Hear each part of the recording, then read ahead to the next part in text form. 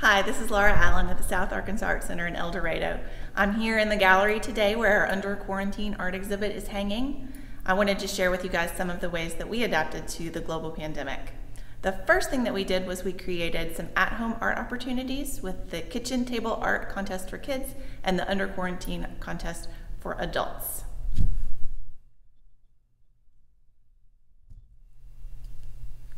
To reach our students, our teachers created 7 weeks of virtual summer camp videos, which were free and available to the public with free supply bags and lots of engaging content from all disciplines of art. We were even able to do a few in-person curbside art experiences and very small workshops for kids.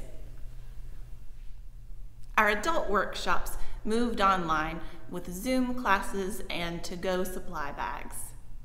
Going forward, we have a blended schedule planned for the fall with small in-person classes with staggered times mixed together with some virtual and video lessons so that we can meet the needs of our community no matter what their comfort level is and no matter what the future holds.